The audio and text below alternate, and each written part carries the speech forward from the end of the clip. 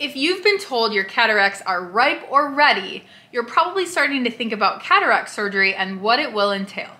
When you see your surgeon, you may hear about 3 different types of implants that you can pick from. And today I'm going to tell you about them and go over some pros and cons to help you make an informed decision.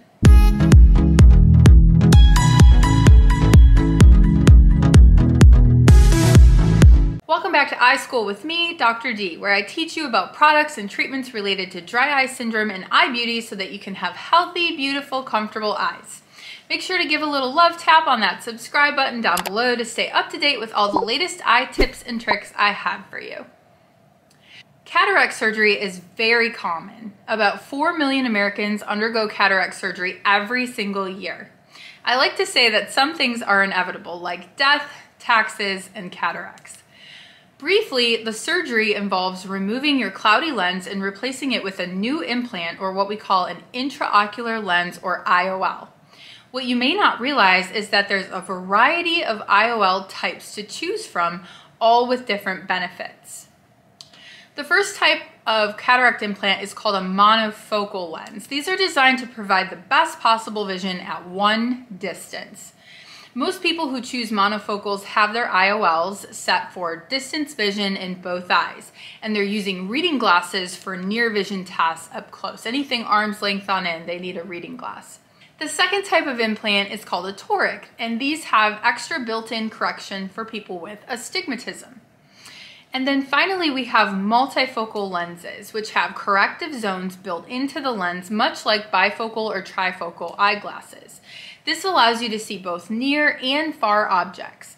Some multifocals may also correct your intermediate vision, and so that can be helpful as well. Next we have, and these I would say fall into that multifocal variety, but extended depth of focus. So extended depth of focus lenses have only one corrective zone, but this zone is stretched to allow distance and intermediate vision. Not so much near in that lens. Then we have accommodative multifocal type, which are also able to correct vision at all distances. The lenses use the natural movements of your eye's muscles to change focus. So how do you decide between those types of lenses? Well, not all IOL types are covered by insurance, but Medicare and most insurance companies do cover the cost of the most common IOL, which is the monofocal lens. These lenses have been used for decades and are the most popular type. Multifocals, extended depth of focus, and accommodative IOLs can reduce the need for glasses or contact lenses, but the ability to read and perform other tasks without glasses varies from person to person.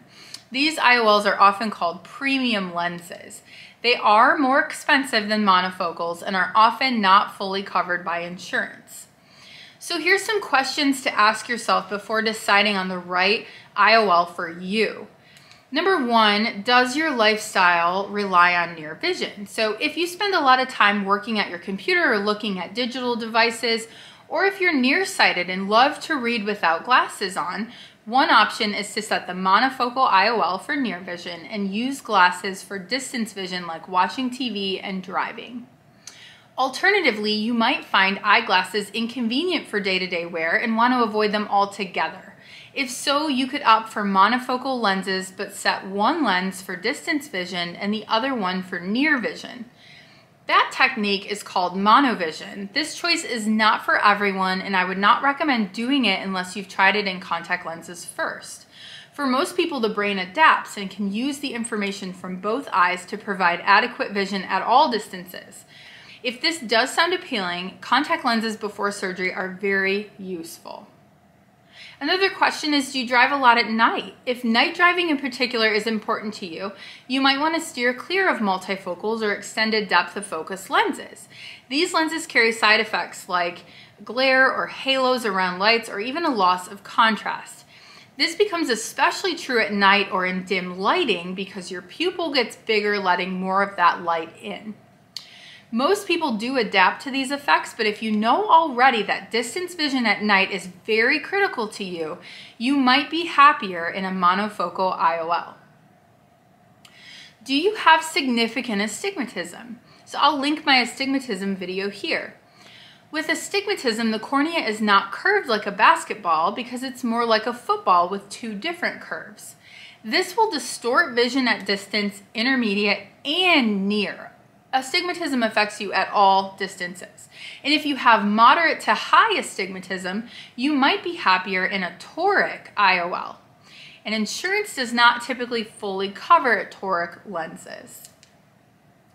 And do you have other eye conditions? If you have vision loss from an eye disease like glaucoma or macular degeneration, or another disease, multifocals and extended depth of focus lenses are generally not recommended because these IOL implants allow less light into the eye. They can actually make things worse for people who already have some vision loss. If avoiding glasses altogether is important to you and you do have some existing damage, monovision, monofocal IOLs might be a better option for you. I hope that cleared up the differences in intraocular implants possible for use in cataract surgery.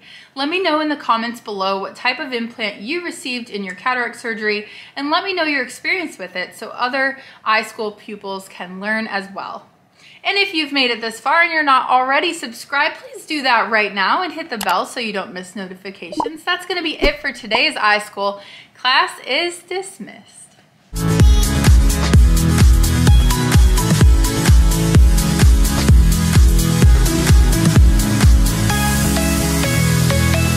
If you've been told your cataracts are ripe or ready, you're... Okay, let's try that again.